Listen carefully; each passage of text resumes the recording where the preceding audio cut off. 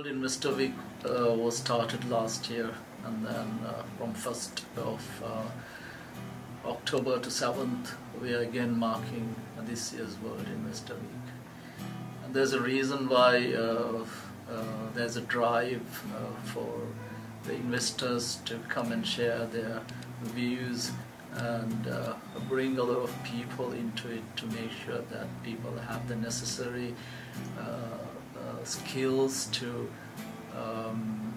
safeguard their hard-earned money and also invest their money and time for the profitable things. So basically I believe it's a very, very important week, and I think we need to drive it nationally as well. When you hear about the word investment, you certainly think it's more to do with economics. But if you really relate it to education, investment is related to education as well. So when we educate students, we try to make sure that they're fully equipped to deal with the difficulties and the struggles they may face in the future. One of the things that we think is very important for the future is financial literacy. As you know, the world is becoming very small due to the technology, due to the development in commerce and many other business-related activities. So the international links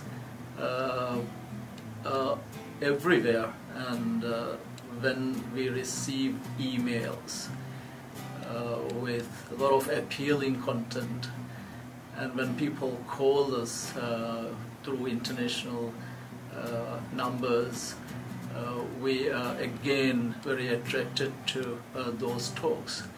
But the question is whether people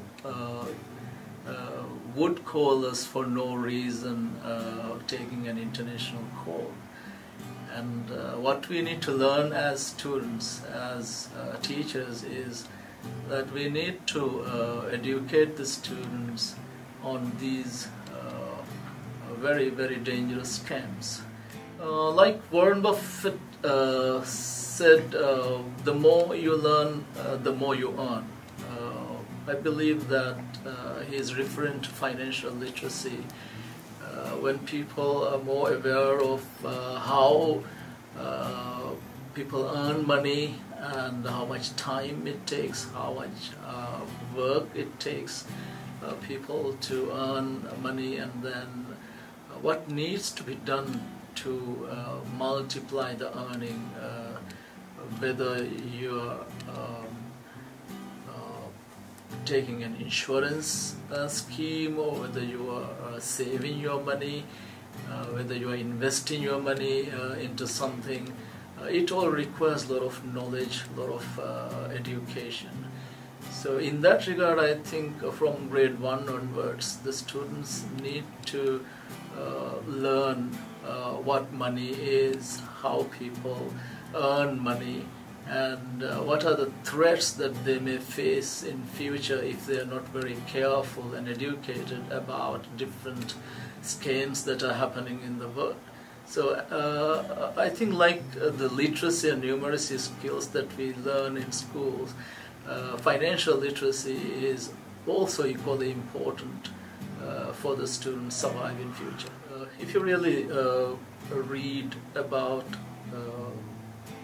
great investors like Warren Buffett, you know very well that he started with $100 and then went on to become a $30 billion investor, and that's a fact. And he has written a lot about financial literacy and financial education.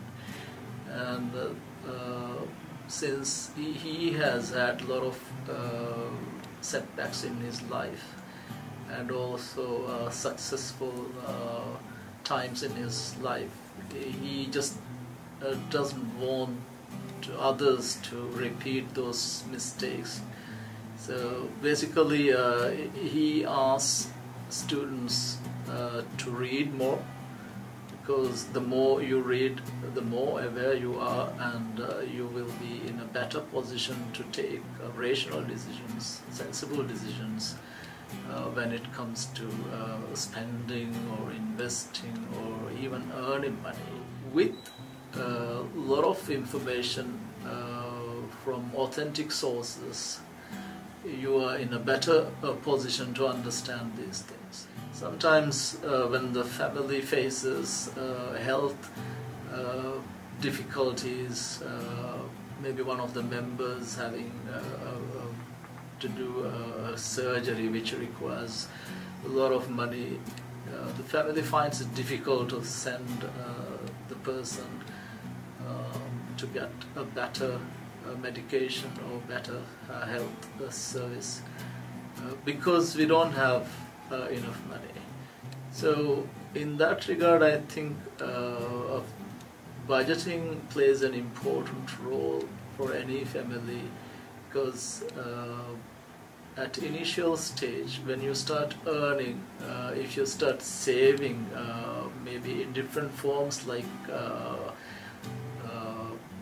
for example, if you take different schemes like a health insurance, like education related insurance, like house related insurance, disaster related insurance, then you allocate some funds for these areas, and when you spend 20 to 30 years time, by the time your kids grow up, you know that you spent your money wisely, therefore you have saved enough, you have insured your kids in different areas, and then you get the benefit of those work that you did in terms of budgeting. If you look at the behavior of the people in terms of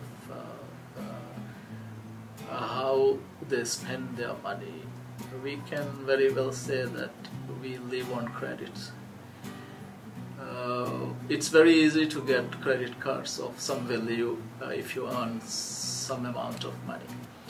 Likewise, there are so many schemes where you can take commodities on credit, and also you have housing loans, you have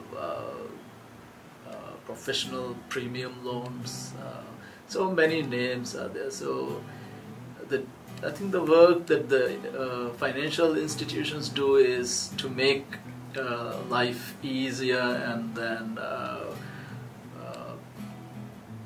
get their businesses to the next level. So for that reason, they work so hard to introduce many different schemes and certain other appealing things for the consumers. And if you look at our society, I think we are more of a consumer society where we live for the day. If you earn 50,000 rupiah per month, you probably spend 60,000 rupiah on that month alone. So definitely there's no saving that for you to invest. You're waiting for the next month's salary to spend and pay back the money that you have taken for loans and other things. So it's very important for us to save money and then spend what is left for other things. So these days what we understand is that people actually mistake the wants as needs, and then whatever they have is always spent for the wants, not the needs actually. So I think any family to be respectable and decent, and not waiting for something to happen to react to your needs. You should plan ahead and make sure that your life is well planned so that you are prepared for any emergencies.